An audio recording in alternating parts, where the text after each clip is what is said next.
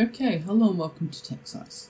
So today I'll be showing you how to install Ubuntu Studio 16.04. So right off the bat, we're clicking English and we'll go install Ubuntu Studio. That was pretty quick, I didn't actually expect that. Now, a little background info about Ubuntu Studio is Ubuntu Studio is sort of the multimedia Linux for creative humans version, and it's more friendly UI for people trying to get into Linux or just want a simpler Linux interface, because some can be horrible.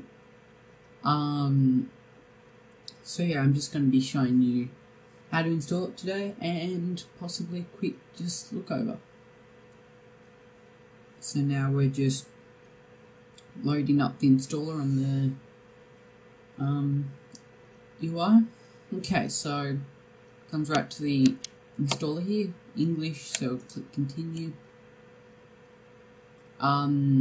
This is pretty standard Linux stuff, so if you've watched how to install any other Linux, so it's pretty much the same. So you get download updates while installing, install third-party graphics, blah. We won't select them, we just want to install quick. Now here where it actually gets a bit different, you can actually go through and unselect certain apps that you don't want. It's actually pretty cool, so we just leave it all there for the moment and we'll click continue. Erase disk and install Ubuntu Studio. If you can dual boot it if you want, you can make something else, whatever. Yep, click continue.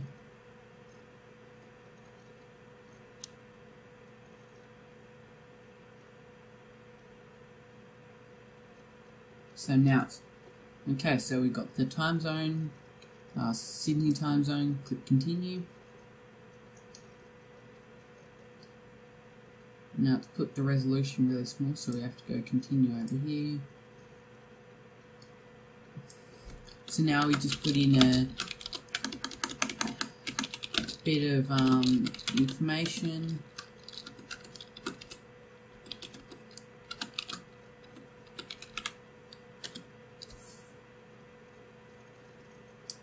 That shouldn't exist. There we go, I'll do it.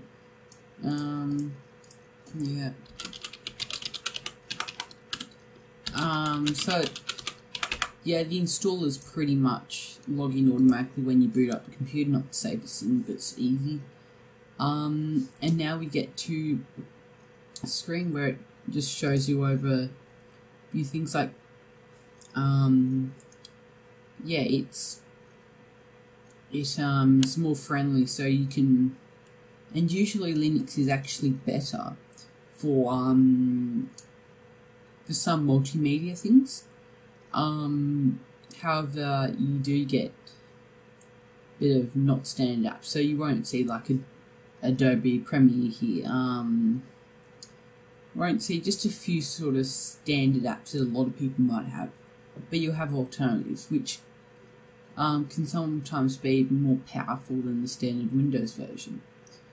And you got a lot of include photo, I should say applications.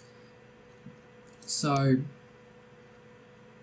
yeah, this is the main selling point, is being all the multimedia stuff. Like you could just use Ubuntu Studio for a home entertainment center if you wanted, or whatever. Not even for multimedia if you want. So I can't see the installer at all, so we will do a time lapse. Boom.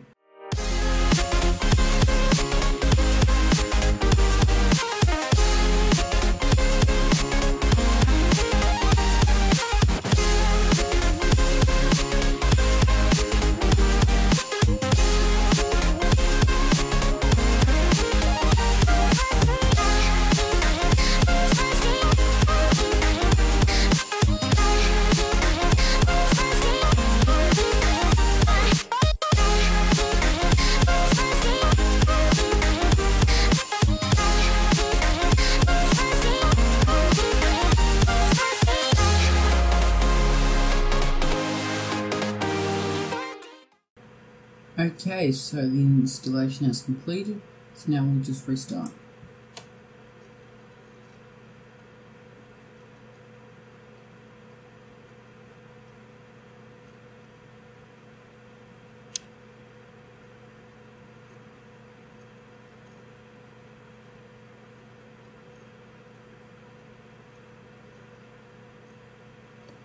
So if you are installing this off a USB stick, remove the USB stick and press enter.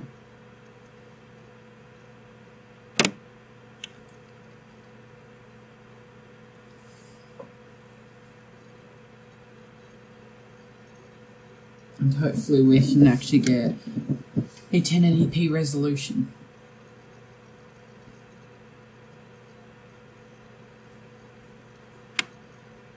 So this might help.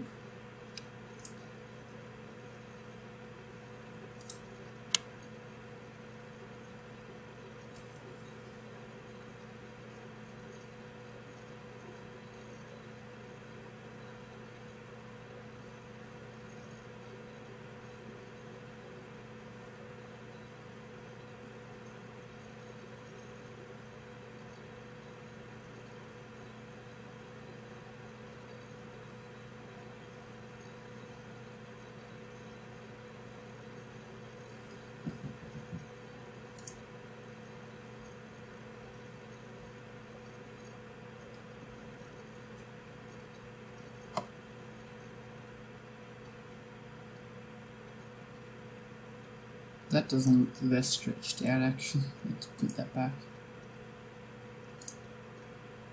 There we go. So, as we can see here, I don't know whether it's... I don't think there is... Hold on. Yeah, I don't think there is any dock. I think it's... Actually, there should be. Let's just change the desktop settings and try and get the resolution up. Oh no, never mind.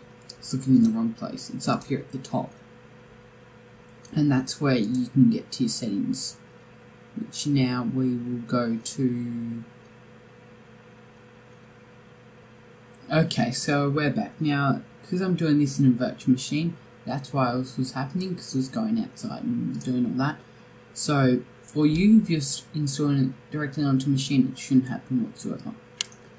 So, I'll just give a quick overview. So, up the top, it's sort of... it's like Ubuntu. When you go into sort of the start menu as such, that's when it starts coming its own. We have video production, a whole folder dedicated for video production, whole folder dedicated for graphic design, etc. It's really focused at getting what you need. You got an office folder, you got media playback, internet.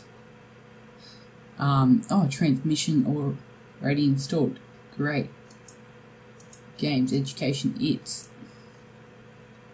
Now, for someone that actually knows something about Linux, because most of the time that's when, if people are installing Linux, they have somewhat know of computers. So, yeah. When you go to system here, it's a bit. You get some commonly used settings, but for me, I didn't actually see these down bottom. And you can expand your menu, so you can drag it right up there if you want. You can actually really customize it. You click down here, and this is when you get onto your settings. So I'm going to play around with this for a little bit, and might create another video on my thoughts, because this looks to be a really nice Linux. Okay guys, thanks for watching, like, subscribe, do all that good stuff, and I'll see you in the next one. Bye.